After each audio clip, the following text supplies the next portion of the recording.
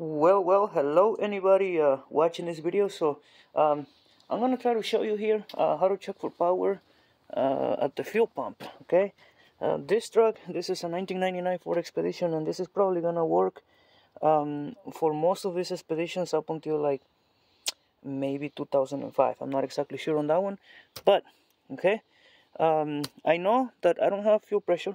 Okay, so let me show you real quick over here. Let's just crank it up a little bit and show you what this thing does. It died on me last night, okay, and it wouldn't start for crap anymore. And so what I did is I hit the fuel tank with a rubber mallet, okay, because I knew there was no fuel coming out.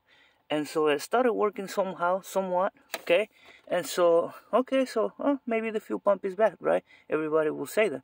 But I like to actually verify some things because sometimes we go ahead and replace the pump or replace a component and it ends up being some loose wire or something like that, right?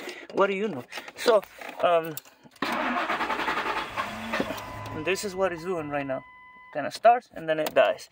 Okay, it really sounds like it's starving for fuel, and so we're gonna go ahead and check the fuel pressure gauge over here. Okay, first thing to do in this case is, of course, always just check fuel pressure. Right, we have almost no fuel pressure in there, and so we know we have an issue with the fuel pump. But it'll be nice to check and see if it's actually getting enough use, enough power, right? If the ground is good, just to verify and be confident in our repair. And so we're gonna start over here with the wiring diagram. We can see this schematic right here, and we're going to locate the fuel pump. Okay, this is the fuel pump assembly. This entire square here represents the fuel pump assembly.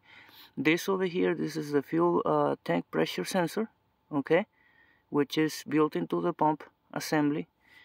And then we have the fuel pump module, which is the sending unit.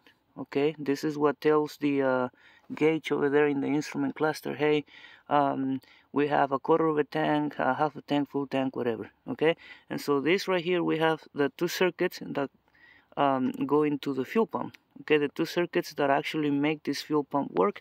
This is a representation of the fuel pump. The N means motor, okay, because that's an electric motor. And so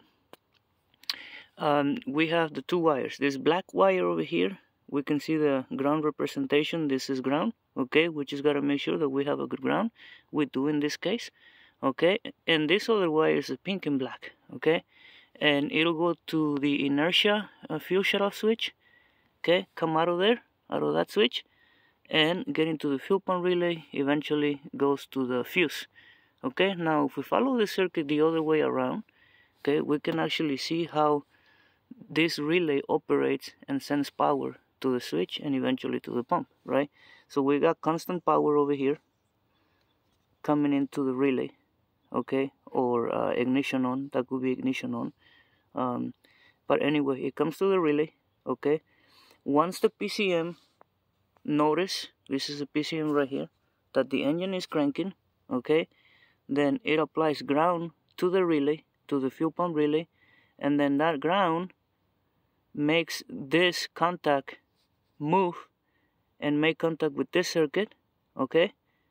This circuit, you can see a split right there, okay. It tells the module, the PCM, powertrain control module, hey, the switch, the relay is sending power to the fuel pump, okay, everything is fine.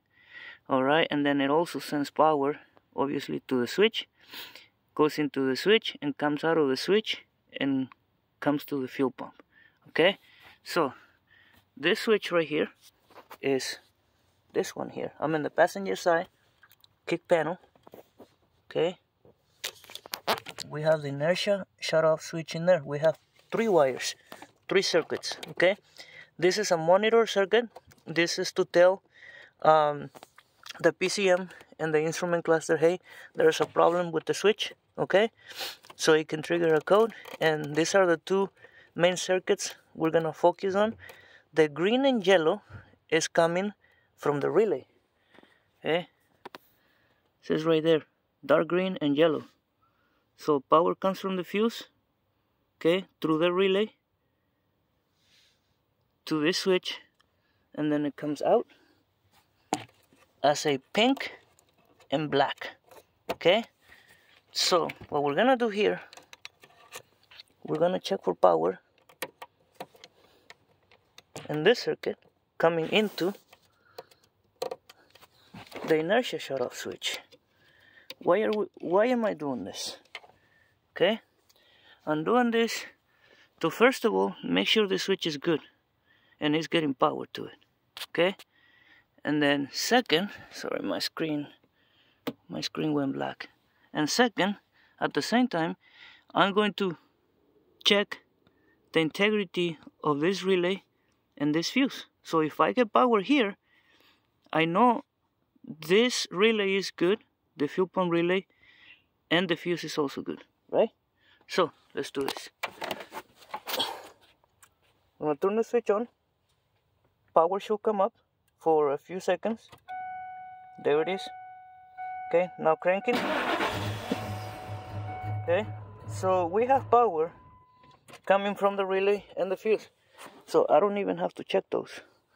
Okay, and we're going to make sure this inertia shut-off switch is working by checking the output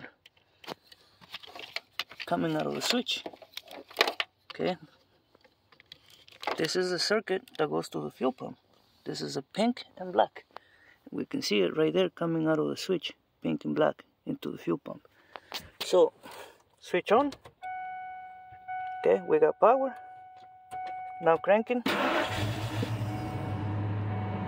Okay, we got power. So we also know the switch is good.